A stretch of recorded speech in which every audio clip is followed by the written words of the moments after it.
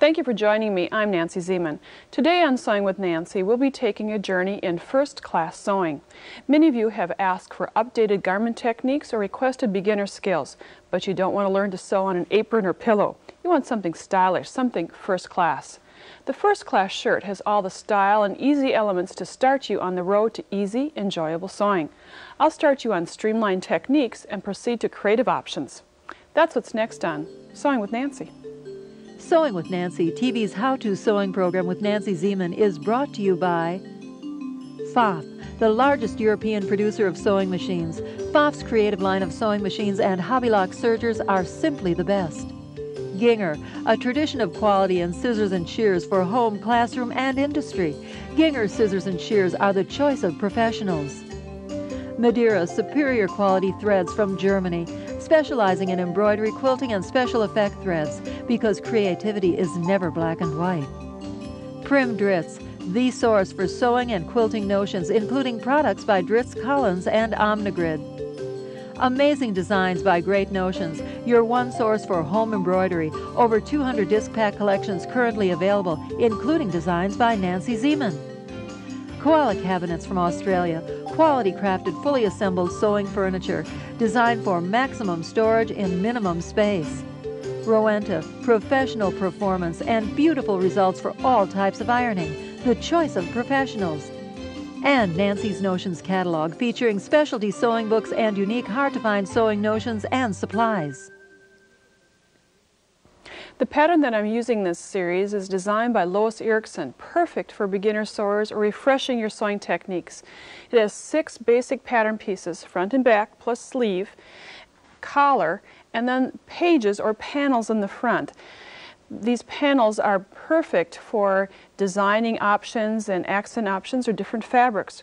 We've used rayon fabric. You could use other lightweight fabrics. Rayon is the perfect choice for this project, and I'm going to show you some other color combinations. The pattern that I'm going to cut out is going to be in the taupe and black combination. We're going to use this wood grain color for the basic shirt, and then for the panels, these 2 other options.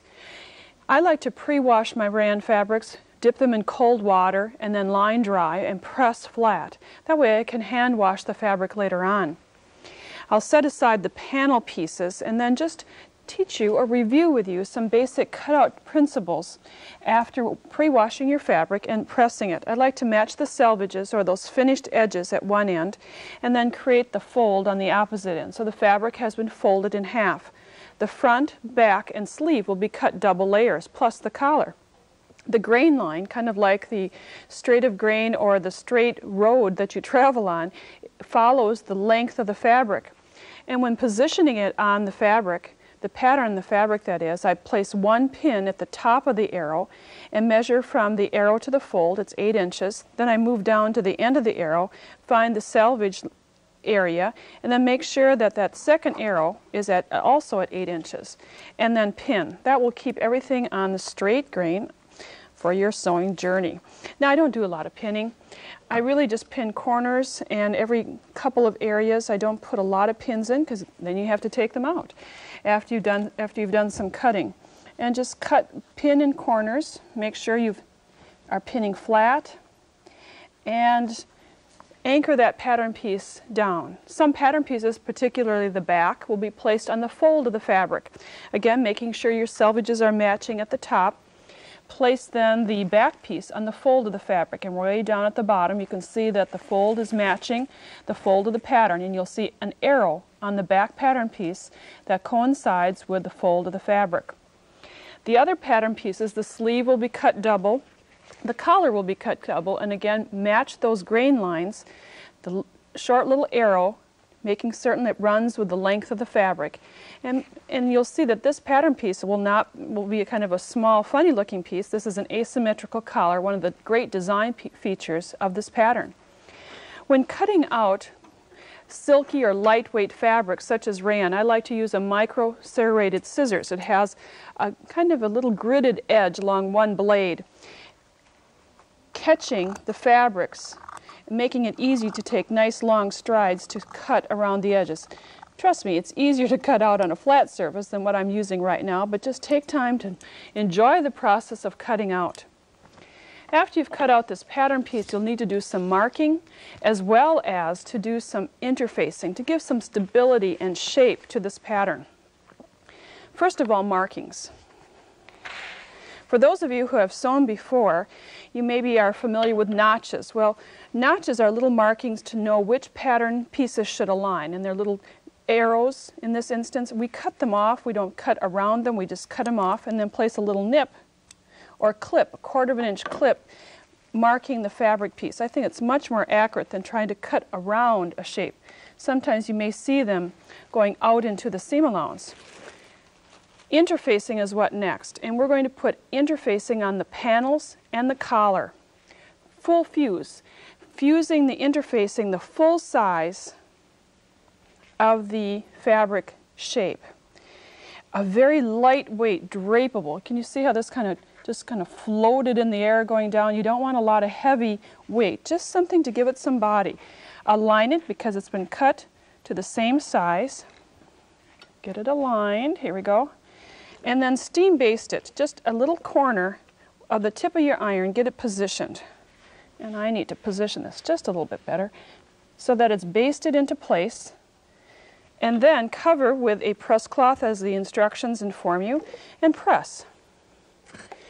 Give it a burst of steam and take some time to go around the pattern piece to make sure it's fused properly. So you've fused the panels and both colors, both upper and under collar. And now I'd like to share with you some basic seaming techniques on rayons. One of the first things that I like to do when starting to sew is to finish the edges of the fabric so it doesn't ravel. Especially on rayons, they're very prone to raveling. Some fabrics can withstand just a simple zigzag over the edges, but on lightweight drapable fabrics you may get some tunneling or even end up with little extra whiskers of fabric that you really don't want. I'm going to suggest that you clean finish the edges using a trim that finishes the edge. It's made for edge trimming. It's bias cut tricot on the roll, 5/8 of an inch wide, and when you give it a tug, it curls just in one direction. It cups over the edge. You're going to still use that zigzag stitch, but cup and wrap the product over the edge in zigzag. It will give it a little extra weight and will keep those little whiskers of your fabric from peeking through. And as you're sewing, you simply place the fabric over half of the trim, wrap it around the edge, and sew. It will enclose all those edges and keep it nice and trim and neat. Now it is a nylon product, so you have to be careful not to use an extra hot iron, but it certainly will give those seam finishes a very neat appearance and longevity to your garment. If you're fortunate enough to have a serger or a friend that has a serger, you may want to have the edges serged, as on this sample shows. But these are two great examples for finishing the edges on rayon type fabrics or silky fabrics. On our shirt, we have many options or abilities, or areas I should say, to have mitered corners. On these front panels, the corners are shaped. In the wrong side, it looks like a picture frame, the seam going down the center. I'll show you how to shape that. The other areas where you'll have these mitered corners are in the vents on the lower edge. You'll have a nice mitered corner option. To sew the miter of the corner, it's very simple. It just requires a little tape. Tape, it could be office or school supply tape or special sewing tape, and 1 or 2 measurements. We're using 5/8 of an inch seam allowances, so we're going to double that number. 5/8 equals 1 1/4, and I have already measured 1 1/4 inches from each corner of the front flap, and I have marked it with a marking pen. From the wrong side of the fabric, at these 2 markings, I'm going to place a piece of extra long tape from the top of the marking to the top of the opposite marking, placing this extra long tape across the wrong side of the fabric. Then fold the corner in half, and this is where you are going to match the tape edges, those extra long tape edges. They'll work as pins, and now I'm simply going to sew across the top edge of the tape. That will give me a mitered corner. I'm going to change back to a straight stitch on my machine. And the first time around, you may want to lengthen the stitch just to make sure that it's a little longer so that if you need to pull it out, you can easily do that. And I'm just going to sew across that top of the tape edge. Simple as that. Now normally, or afterwards, I'll trim off this excess corner. But right now I'm going to leave it there just to double check my work. Probably the hardest part of this job is taking off the tape. So I've taken it off, I'll get it off my fingers, and now I'll do some finger pressing, just kind of pressing that seam allowance to the side and inverting it. And I'll use a little bamboo piecer to point and creaser to see if that works, and how about that? Now I'd recommend restitching that little seam and trimming off the excess seam allowance, and you can press your corners perfectly. I'd now like to share with you some basic seaming techniques, and I'll review this technique by teaching you the collar treatment. This collar is really fun because it's asymmetrical. You don't have to have your edges even, and it's reversible from both sides, or you see both sides of the collar. So we'll just be doing some basic seaming, but sew this collar in 3 seams. The first step is a button loop. For beginner sewers or refresher sewing ideas, rather than working with buttonholes, I like button loops. It's easier to work with. I've cut strips of fabric that are about 1.5 inches wide, folded right sides together and sewed down the center. Then threaded onto a turner, or use your favorite turner idea, put it on the cylinder. I have the little pigtail wire in the middle of the turner, and it comes out the end, and that's going to hook the tube. So as I pull this, it's going to invert the tube to make a button loop. Then I'm going to turn that wire counterclockwise, and I have it removed, and I have a button loop. The button loop is going to be cut 1 1/4 inches longer. That's 2 seam allowances width than your button opening needs to be. What I'd really like you to do is to test it out on your button that you have chosen and baste it, just straight stitch it to the marking on your pattern where the button loop placement should be. And test to see if that fits your buttonhole. If not, make it a little longer, a little shorter, and now we can sew the collar. The collar edge is going to be stitched in 3 steps. The top edge, and then after sewing that, then we'll stitch each front edge. I'm going to make certain, and I had it upside down, excuse me, here's the top edge, and then we'll sew each lower edge. When I sew a collar, I like to make certain, or any seam allowance, that my notches are matching, and I can see my little notches there, and I pin with the head of the pin toward the cut edge, so I can easily remove the pins prior to getting to the seam area. Notice the full fuse of interfacing on both sides of the collar. It really works best to have the interfacing on both collars, not just one. Then as I begin to sew, I'm just going to sew from cut edge to cut edge with my 5/8 of an inch seam allowance. And I don't use a lot of seams. I should say, I don't use a lot of pins. I use a lot of seaming. Excuse me. And just sew along the collar top edge. And I'm just going to sew half of it for you now. Then after sewing this, then I'm pressing. I'm going to press the seam flat, just the way I stitched it. It always works best on a seam. If you press it flat, then it will press open with greater ease. And since this has a slight curve to it, I'm going to press open the seam over a slight curve. And separate the seams, and I think my little interfacing has caught, but here we go. Press it open, and sometimes even finger pressing works well, but we'll just press that. Now for the collar, we're going to grade the seam allowances, one smaller than the other. And for this collar that's reversible, it really doesn't matter which one you make smaller. And I'll just trim, and then I'll quickly show you how to sew that front edge. You would do the trimming all the way along the collar. But right now I'd like you to sew the center front edge, folding the collar along the stitched line. Along that stitched line, and I'm going to sew from the fold down. And this will give a very sharp corner to my collar. And it's a very quick little seam. And when I turn this right side out, again I always test it first before trimming. Notice how that seam allowance has wrapped around. I'm just going to invert it and use again my pointer and creaser to get those edges even. And there's my corner, very sharp. Do the same on the other collar end. There are many basic seaming techniques on this first class shirt. First of all, stitching the panels, which I showed you how to finish, to the fronts. This is the left front of the shirt, and on the other side we have another panel already stitched to the neckline of the front. After the panels were stitched into place, then the shoulder seams, front and back, were sewn together, which I have done off camera. I'd like to review quickly that collar again to show you that after stitching the front edges of each collar, make certain that you go back and trim the excess seam allowances, grade them, making one layer longer than the other, and pressing so that you have neatly pressed and finished collar shapes. We're going to attach the collar next, and notice that we've pre-pressed under one of the seam allowances just so it gives me a sewing guide. Sometimes pressing, if you press accurately and mark it, it'll help you do the sewing. On the right side of this front panel, I have aligned the collar to the neckline, and I stitched the two together, just one layer of the collar, using a 5/8 of an inch seam allowance, a standard seam allowance width. On the inside, I did some trimming, grading the seam allowances, one seam allowance smaller than the next, so that that bulk will not be there.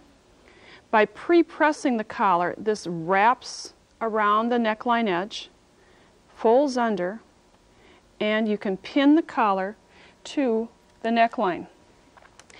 And with some hand stitching, which I like to do a little hand stitching in this area to attach the inside of the collar. And with those simple steps, your collar has been attached. So that's what I need to finish to do on the opposite side of this collar.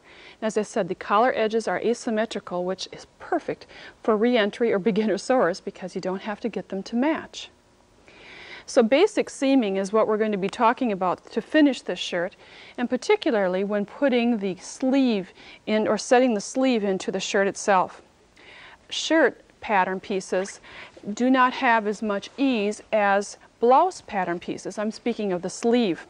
The sleeve is somewhat larger than the front, and here I have started to pin the sleeve to the armhole, matching the notches, and you can see that lower layer is a little bit larger than the top layer. Rather than having to ease it, I'm going to let my machine do it for me. All machines are set up in the same manner. They have feed dogs. The funny term that of the little grid surface underneath the presser foot that bites the fabric as it goes through, helps it advance through. The longer layer will always kind of ease in. If you have a feed dog, or dual feed, disengage the dual feed so that the feed dogs work to their fullest potential, will ease in that longer layer. So whenever I have one layer longer than the other, I always make certain that I disengage the dual feed. Put the longer layer next to the feed dogs and stitch. And I'm just going to get this positioned. There we go. And I'm not going to do a lot of pinning in this area. I just usually like to finger pin. I pinned at the starting point and at the center seam, the shoulder seam, and then I'm going to let my machine do the work for me. Just sew, and that bottom layer eases into place. And I'm going to sew again, making sure that those edges are aligned. And here, I'll straighten this out a little bit so the top layers are not going to get caught, and I'll sew half the sleeve for you, and you can see what this looks like. Even though that layer was longer, when the machine eased it for me, that sleeve fit into the armhole with ease. A little pressing, and the sleeve will be set in.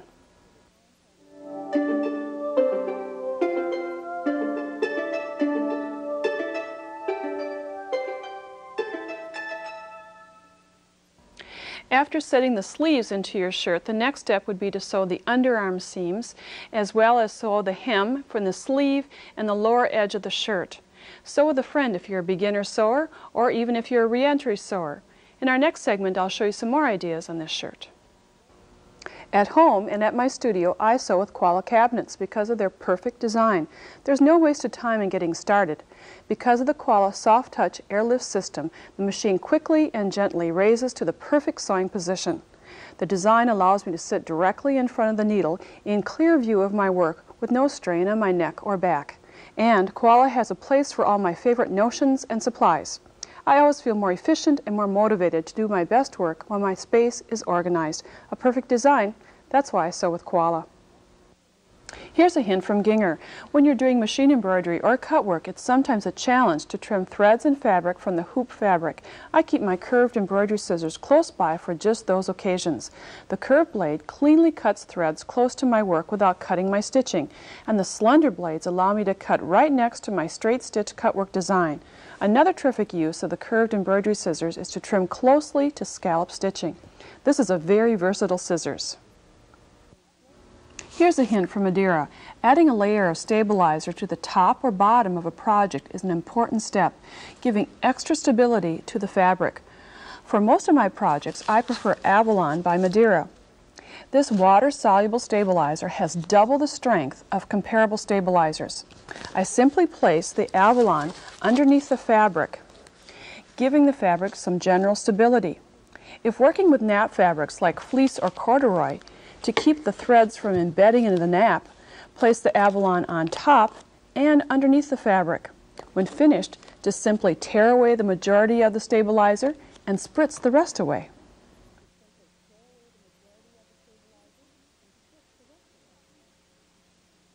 First class sewing is the topic for this mini-series on Sewing with Nancy. Thanks for joining me. We're in the second program of this three-part series where I'm teaching you updated sewing skills on a pattern that has first-class style. Lois Ericson is the designer of the pattern and gave us two creative options. In this program, you'll learn sewing skills on the jewel neckline version of the first-class shirt. It has creative potential for special touches on the front panel. Discover the joy of sewing basics and creative touches next on Sewing with Nancy. In the first program of First Class Sewing, I went over some of the very basics of sewing, cutting techniques, marking, using interfacing, and basic seaming. And I did all this making this shirt, or a sample of this shirt like I'm wearing. I have rayon fabric, a couple of samples or different styles of rayon fabric in this shirt. This same pattern has another option, and the option is on the mannequin, and it can be made without a collar and more streamlined with just one decorative flap in the front. You can see we've added machine embroidery at the top, plus the neckline trim, and also carried that machine embroidery through in the opening, around the opening for the belt, and then have the reverse coloration done on the closure for the sleeve. The sewing on this pattern is very simple, lots of straight stitching, so that's why I'm going to introduce the creative element of working with embroidery at this time. Fabrics to use for this pattern range from rayons, lightweight cottons, drapable polyesters, something that you would like for a drapable shirt. And you could use two different fabrics, reversible fabrics like the one on the finished on the mannequin. The choice is yours. There is no limit when it comes to sewing because you get to decide on the fabrics and the pattern combinations. Marking is a critical thing for this particular pattern to mark the belt opening. We're going to be making a little window opening in a while. And in order to have the window opening, you need to refer to your pattern piece. And on the pattern piece, there is an opening marked for the various sizes down below in the waistline area. And I have transferred that to the front as well as to the back of this piece of fabric using a disappearing marking pen. Now the other markings that I went over during the first program were these little notches. The notches that are on the pattern mark which pieces go together. You could also mark the notches with a little mark from your marking pen, or as I denoted earlier, simply just give it a little clip and you have the notches to align the areas. If you did not have an embroidery machine, let's say you wanted appliques, you would also position the appliques before you actually did the sewing. And we're going to position the embroidery. I'd like to make sample embroidery using my embroidery machine and stitch it on a crisp piece of fabric. And then from this point make a template. The template can be made by simply using this fabric as a template, marking the inner position of the hoop, and there's a light blue line marking this, marking T for top at the very top and B for bottom if you'd like, and then cut out this unit to use as your template for positioning. Or if you'd like, you could simply, after making your design, make a clear template from a quilting fabric or Templar, it's called a plastic fabric, outline your design.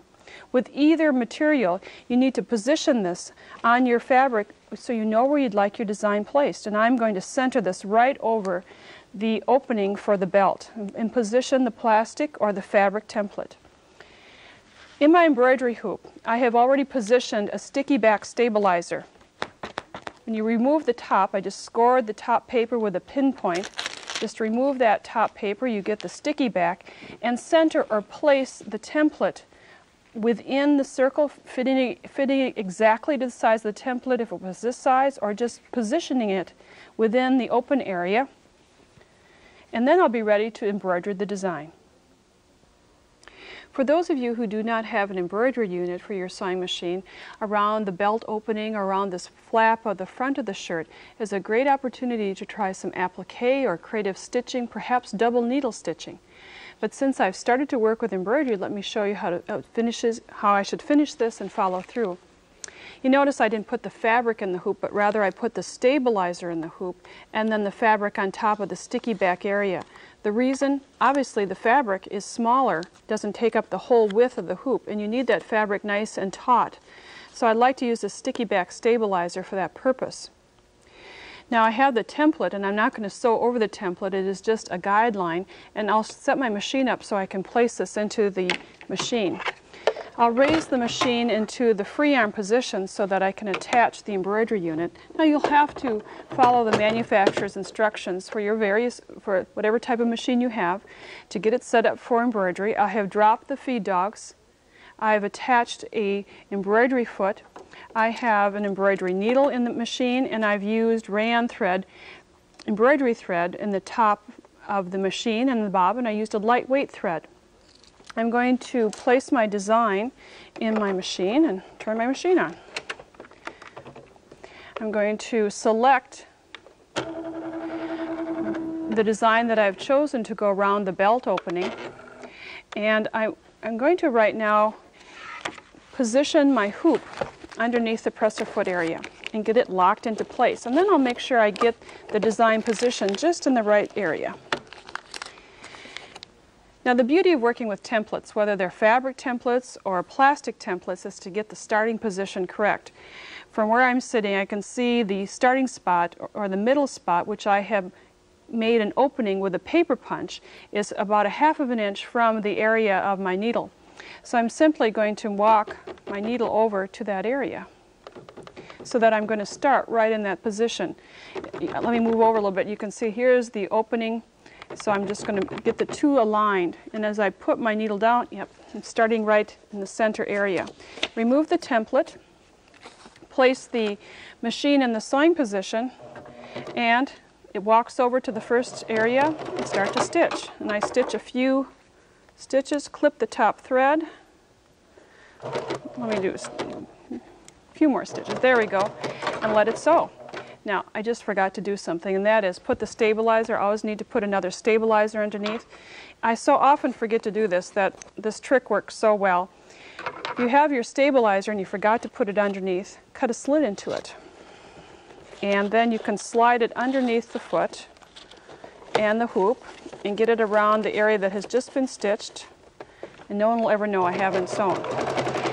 I'll let this sew, and off camera I will finish this, but in about 5 or so minutes I'll have the decorative stitching complete that's going to go around the belt opening, and then I'll show you how to do this opening.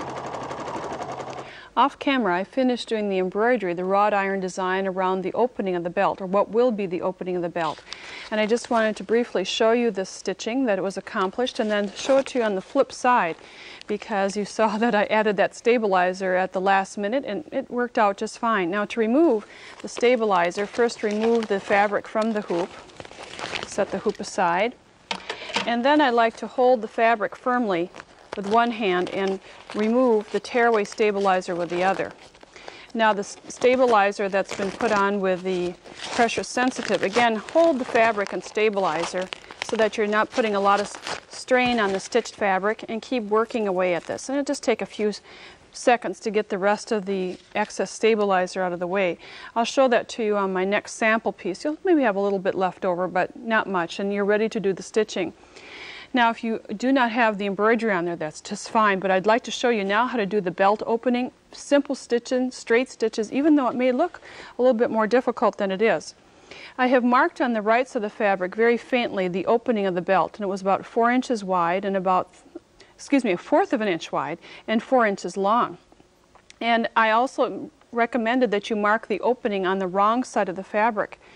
Well, what we found is that you can also have a stitching aid by using gridded paper, gridded freezer paper. It has a shiny back surface.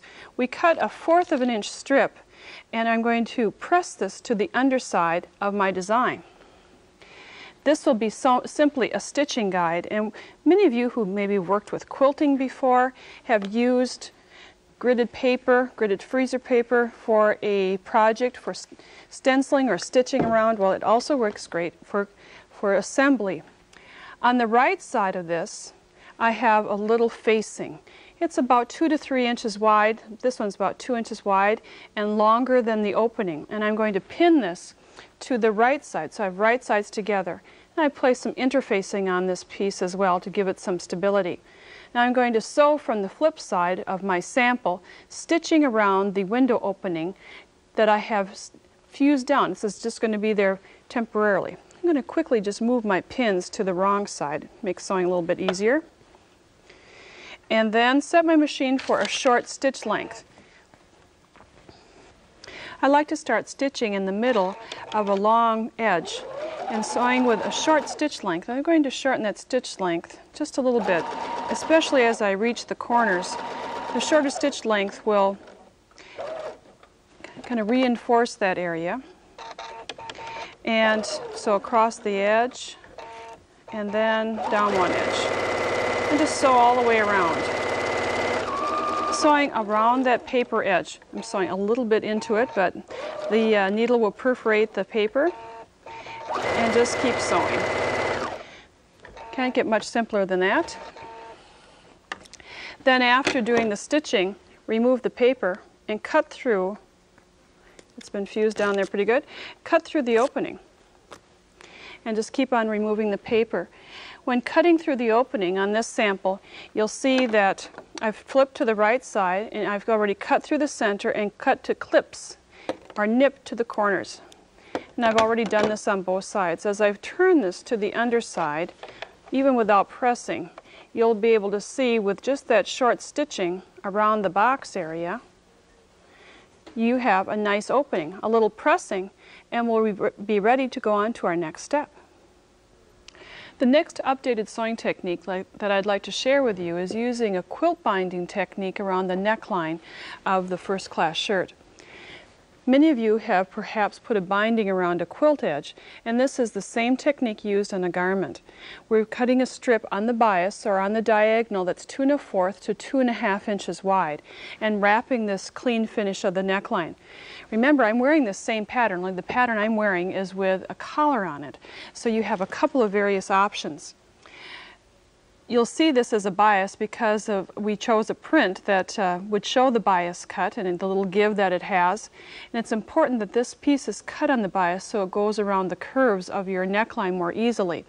Meet the cut edges, meeting wrong sides together, and then match the cut edges of the binding to the neckline, extending that cut edge about 1/2 of an inch or so from the folded edge of the neck.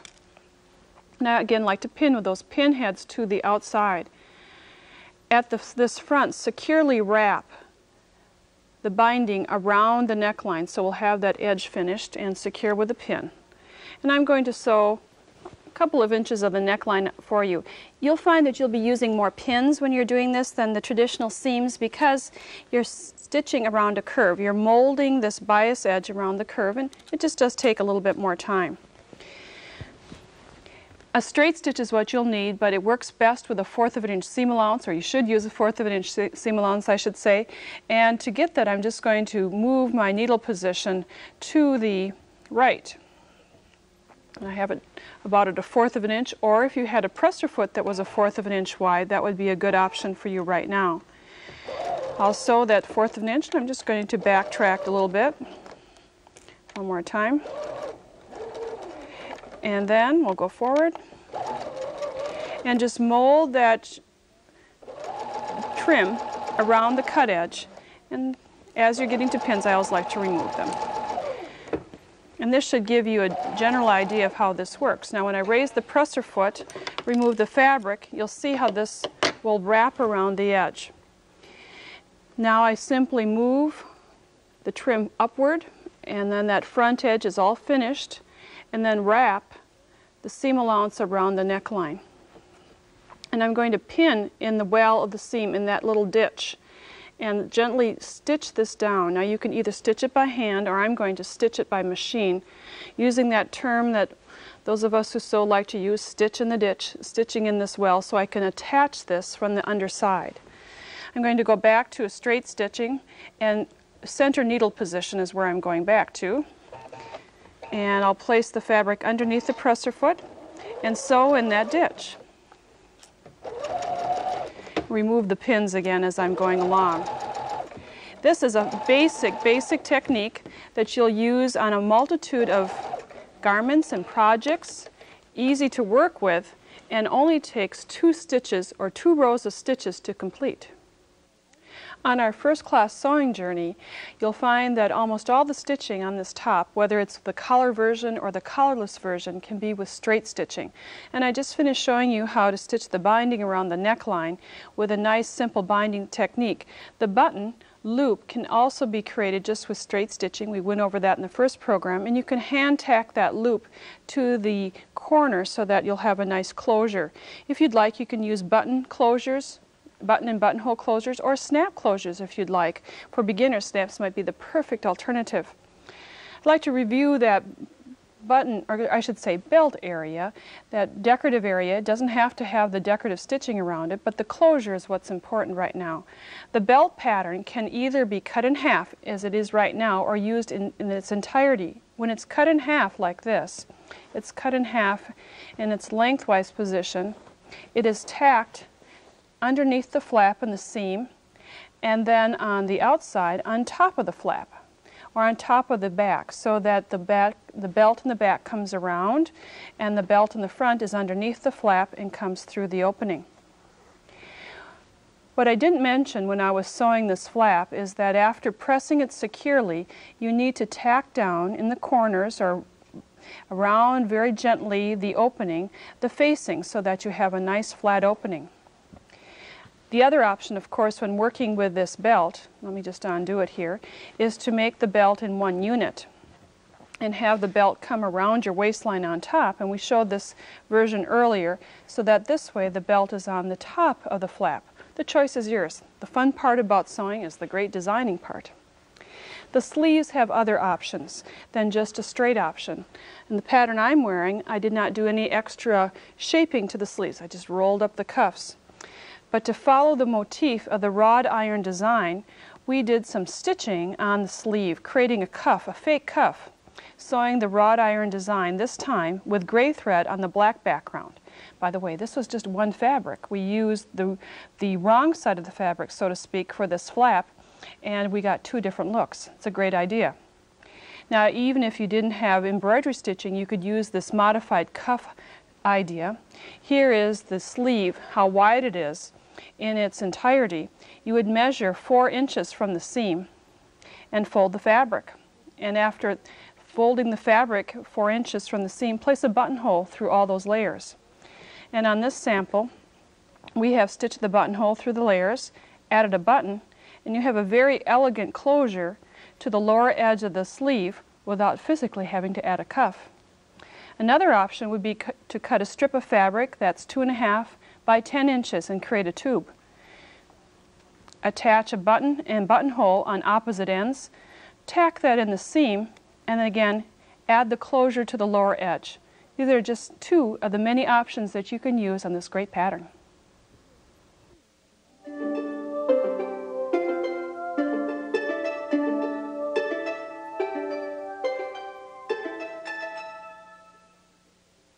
In the second program of First Class Sewing, I gave you some basic ideas like working with the neckline finish of straight stitching, and then creative ideas, adding embellishment around the neckline with embroidery and this great belt opening. We'll be back with more ideas with the designer, Lois Ericson. Here's a hint from PFAFF.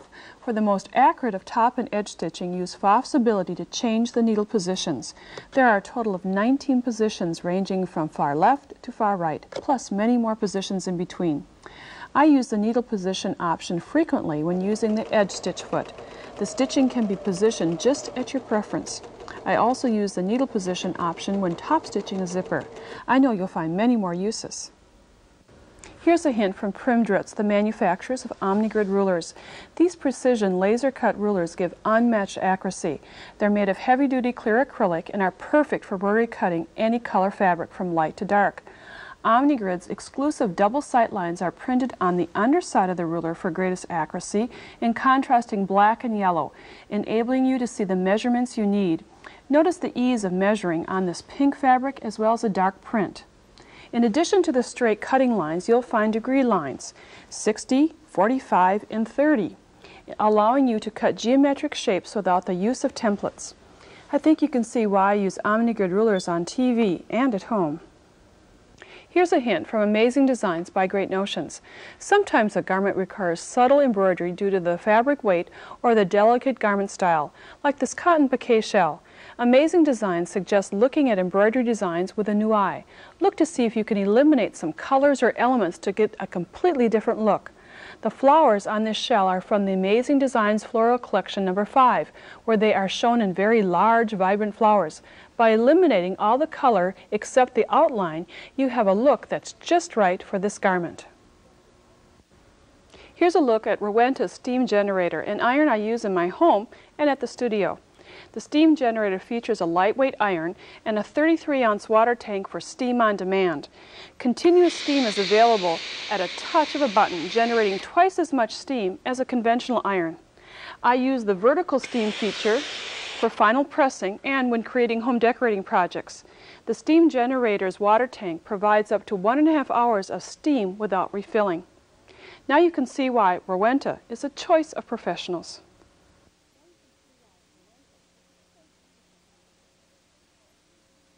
Get ready for sewing with ease and style next on Sewing with Nancy. I'm Nancy Zieman. During the first 2 programs of this 3-part series, I presented updated construction techniques. In this show, we'll take a creative approach. Lois Ericson, designer of the first-class shirt pattern, is my guest to share her artistic ideas. Lois, every time I talk with you, you inspire me, and I know you'll do the same for our viewers. Well, thank you. I'm looking forward to sharing some creative options with them and encouraging them to be more creative if they can, and certainly have fun with their sewing. We'll start by incorporating ready-made products as part of the shirt panels. This shirt, created by Lois, showcases a lovely Japanese hanky in the panels. Linens, tablecloths, and other finished textiles are other options. Discover the joy of sewing next on Sewing with Nancy.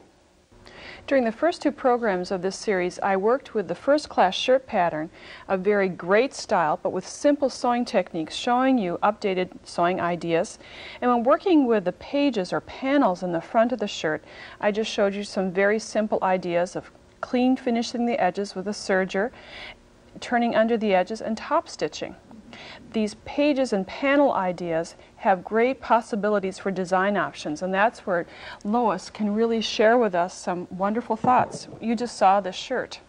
And Lois, this is a beautiful hanky, or you actually mentioned there are 2 hankies here. Yes. Well, one was not quite enough. It had to be 2.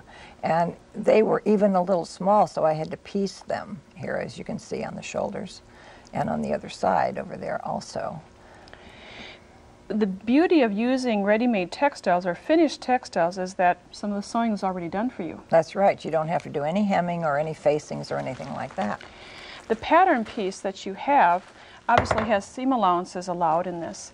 And what we have to do is just to turn under the 5/8 of an inch seam allowance along the top edge, the front edge, and then the lower hem area. So you could just turn that under. And then let your creativity flow. That's right. Here you have some great examples of textiles. Well, one idea to use is a scarf, and most of us have many of those that are half the time unused. So this one has fringe on the bottom. This is a silk scarf, but the edges are, of course, finished, and then that lower hem, you could just leave the fringe if you like that hanging down. So again, you can just kind of play with it how you'd like the positioning to be, remembering to allow that 5/8 of an inch to extend beyond the pattern piece and then cut out the rest of the pattern. Mm-hmm. That would work very well. Another one that works very well is a napkin. This is a vintage napkin. Lovely. And a nice detail on the edge and a lacy effect inside with all the pulled threads. So that would be your 2 edges would be finished again for you there. This is a tablecloth, a very small one, but it has a wonderful border, and you could certainly use that to advantage. Really, this is spectacular, and we pointed out when we were looking at this earlier that as I lay this pattern piece on the tablecloth, right in this area on the tablecloth looks like a stain of some sort that probably is never going to come out. Probably not. Probably not. So when cutting the other page, you can have an idea there for them. That's right. You can do a long one, and you'd even have probably scraps to maybe trim your collar or maybe make some cuffs out of the borders that are left. So you want to utilize everything. I don't think you throw any fabrics away. Not too often. Not too often. One item that that would be easy to find, and you probably would need 2 of these because these are fairly small. These are placemats, and hand embroidered or Battenberg lace, but placemats come in a variety of materials, so that would be a very good option for using and looking for placemats. That would be interesting colors. We're going to glance back at Lois's finished shirt and just show you again how she pieced the panels right in this area. You can see that the shirt was, or the panel was longer than the hanky itself, and she added a little extra button. But also look at the collar. This asymmetrical collar has so many options, and I know. used it. I really like the collar. I think it's flattering on most body types, and it seems like it always looks nice with jewelry and that sort of thing. But you can piece this. You want to make sure that you piece the inside because that's the part that folds down.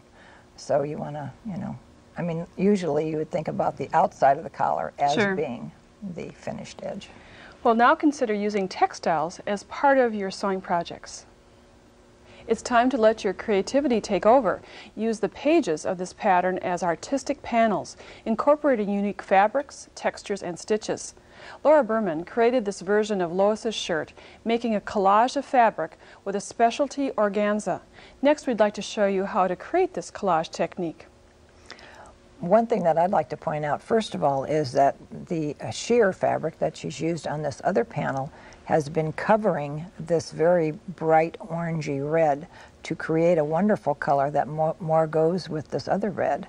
And underneath, she's also added bits of ribbon, and you could add other things like threads, loose threads or whatever. As long as they're stitched down, they are covered with the organza, so it's very protecting. What a change from bright orange to a muted blue-red. What a great look. Yes. We mentioned that organza is a perfect fabric to use in this designing tool. And here we just used organza as a background and pinned some pieces into place. Right, you just cut randomly whatever size or shape you wish and pin them in place. And then, of course, you'll need to stitch them down because they have to be attached there.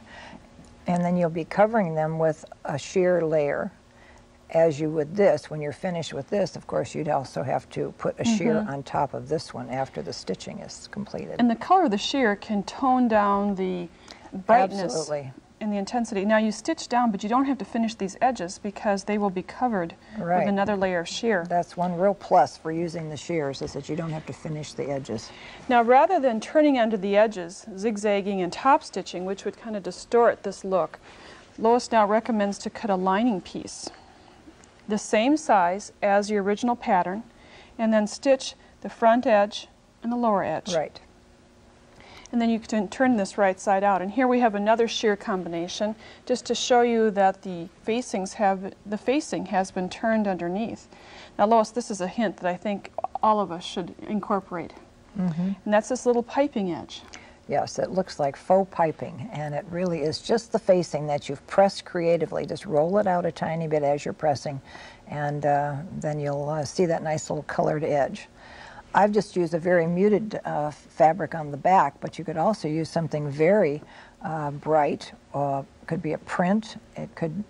But it changes the color completely on the sheer part of this panel. So we had a sheer overlay here with obviously the cutouts, and what a change that gives that. You know, you can use the facing idea not just on a very decorative fabric, but one of your students made this beautiful silk top, and she faced the edges. And your student's name? Is Diane Day. And she faces with like a China silk, so it's very lightweight, and in keeping with the way the whole garment is, the fabric for the whole garment is. So a light fabric for the lining is always a good idea. Mm-hmm. So this facing technique can be used on a multitude of fabrics. Now another thought that you have, which I think is really fun, and that is to use, a stripe. Well, stripes are a wonderful facing material and as well as a piecing material. So you can just cut up your stripes and sew them back together any way you wish. And in this case, we've lined it with the red, so that little red line is showing at the edge. And as a facing, this same material is used on this next one. Okay. And it just then shows this very tiny little edge with this dot. So the stripes are a nice little addition to that. Even the button has stripes on, which is kind of a nice connection there, a nice relationship. Now there's an overlay on this panel. Mm-hmm. Well, I wanted to have something that was a little more dimensional looking, and this was just a scrap. I always like to look at my scraps when I'm making something, and usually those pieces are more interesting shapes than something you could try to cut.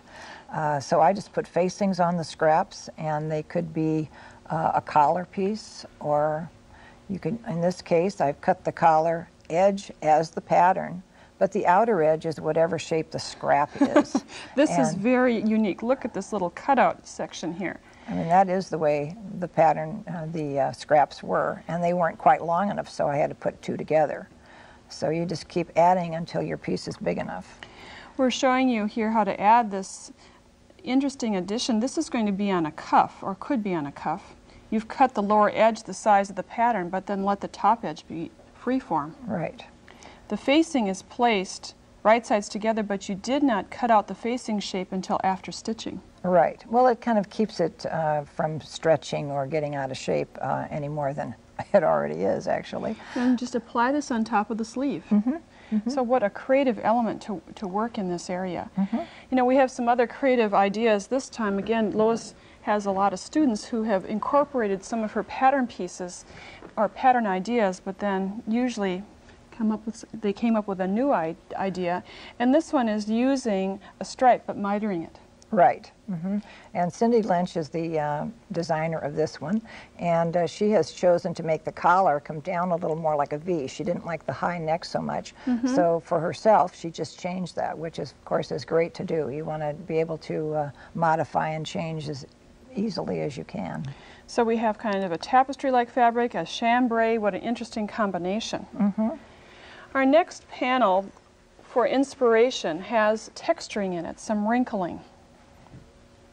Yeah, this is a lightweight silk, and to wrinkle the fabric, you simply want to, you can twist or just roll it into a ball or whatever you want. I usually kind of pleat it in my hands and just twist it like this, so when I steam it on the board, then those wrinkles will be staying in there.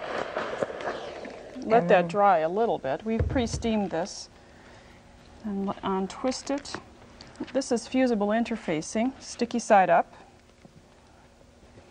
So then when you spread this out, you can pin it in place if you wish, or you can just simply place it on there and then just steam again, so you have your wrinkles are just being attached to your interface. This is perfect. Yeah.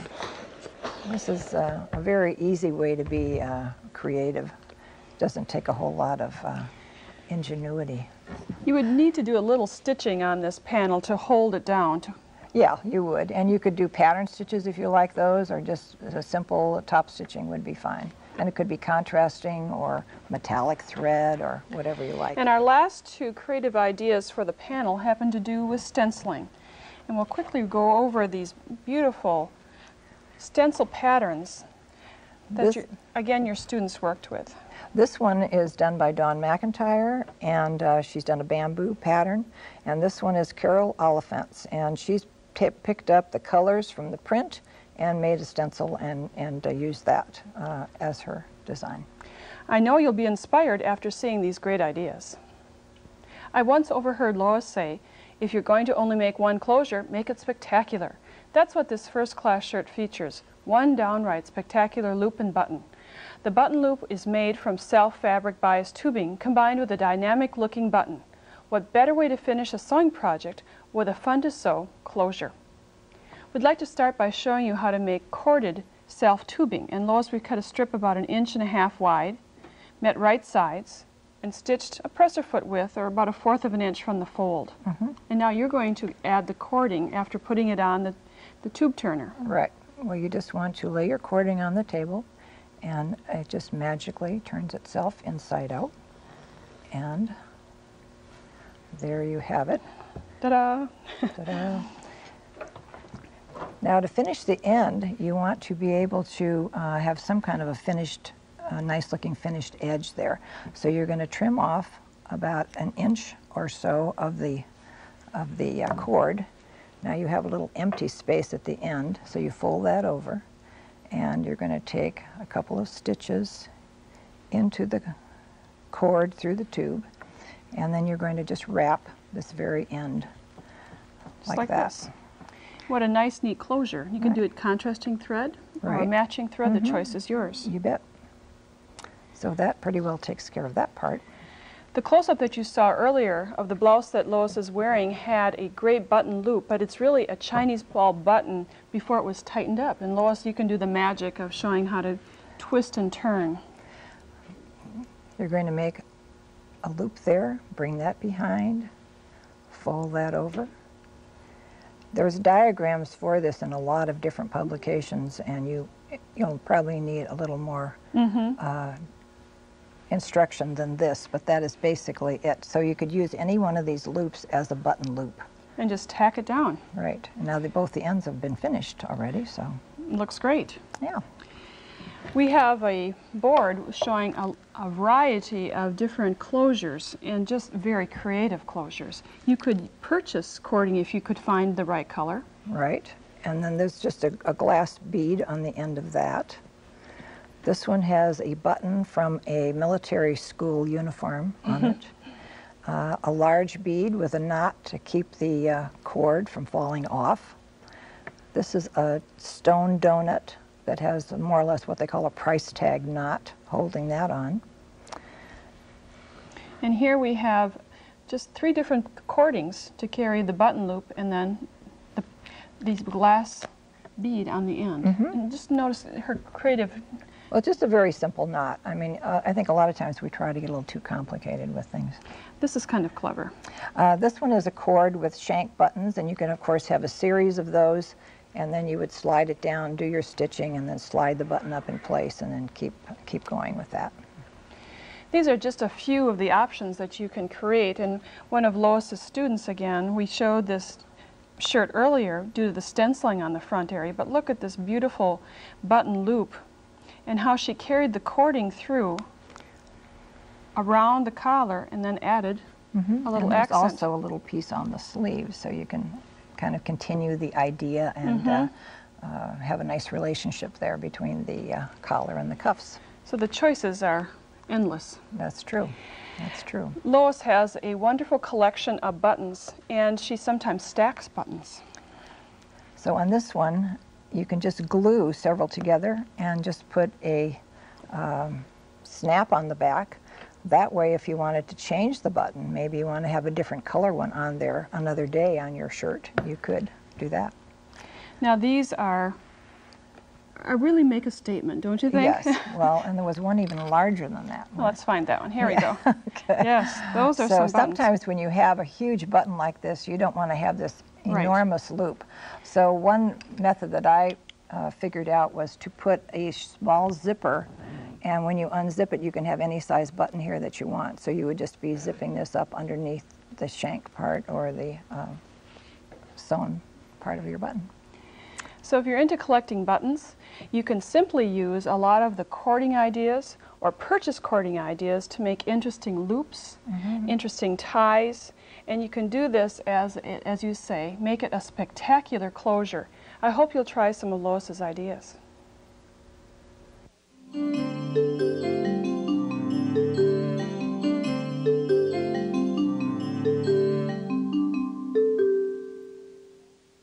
Are you ready to sew? Well, you can try these updated sewing techniques and creative embellishment ideas with Lois's first-class shirt pattern, all multi-sized for you. Lois, thanks for being my guest. It's been my pleasure. Thank you for inviting me. Happy sewing. Bye for now. Visit Nancy's website at www.sewingwithnancy.com for more information on this program. Sewing with Nancy has been made possible by grants from the following companies: PFAFF, simply the best European line of sewing machines; Ginger, a tradition of quality in scissors and shears; Madeira threads, because creativity is never black and white; Prim Dritz, the source for sewing and quilting notions; Amazing Designs by Great Notions, your one source for home embroidery; Koala cabinets, designed with maximum storage using minimum space; Rowenta, professional performance and beautiful results for all types of ironing; and Nancy's Notions Sewing Catalog, featuring specialty sewing books and notions.